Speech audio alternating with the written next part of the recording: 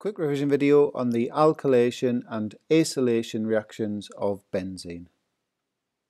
So we'll start with some essentials. Alkylation of benzene is where you substitute a hydrogen atom in the benzene ring with an alkyl group. So there's three examples for you: methyl, ethyl, and propyl. Acylation is the substitution of a hydrogen atom in benzene with an acyl group. So a couple of examples there: ethanoyl and propanoyl.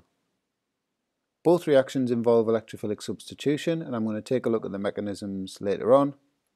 Both reactions involve the use of the halogen carrier catalyst AlCl3.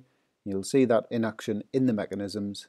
Both reactions are sometimes referred to as Friedel-Crafts reactions because they are the names of the scientists who developed this technique.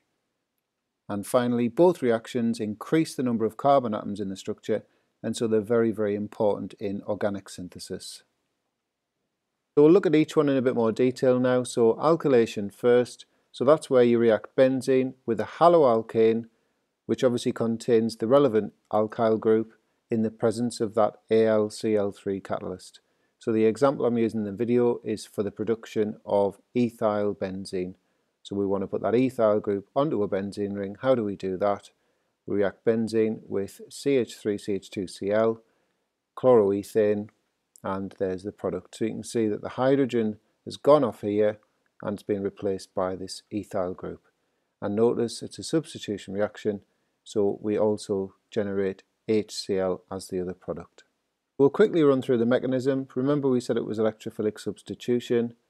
So the first step is the generation of the electrophile. So we take our haloalkane and react it with the AlCl3 catalyst, and we generate these two ions here.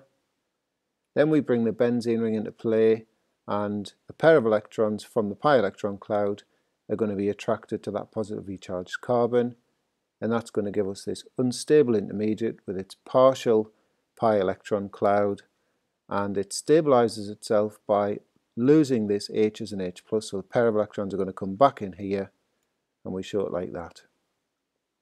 So that's going to give us the product and the H+ ion, and then we need to just reform the catalyst. So that's done by taking the H+ ion and the AlCl4- ion and reform that AlCl3 catalyst, and there's that other product, the HCl. So we'll quickly look at acylation now. So that's where you react your benzene with an acyl chloride, again in the presence of that AlCl3 catalyst. So this time I'm going to produce phenyl ethanone. So there's the overall reaction. So we've got ethanoyl chloride reacting with benzene in the presence of AlCl3, and there's that product, phenyl ethanone and HCl. So very similar to the other one, we've taken the H off the benzene ring and replaced it with this acyl group CH3CO. So we'll look at the mechanism now. Again, electrophilic substitution. So we've got to generate that electrophile first. So in this case, the electrophile looks like that. So then we bring the benzene ring into play, and it's virtually the same as the one you've just seen. A pair of electrons from the pi electron cloud are attracted to that positively charged carbon. We get the unstable intermediate.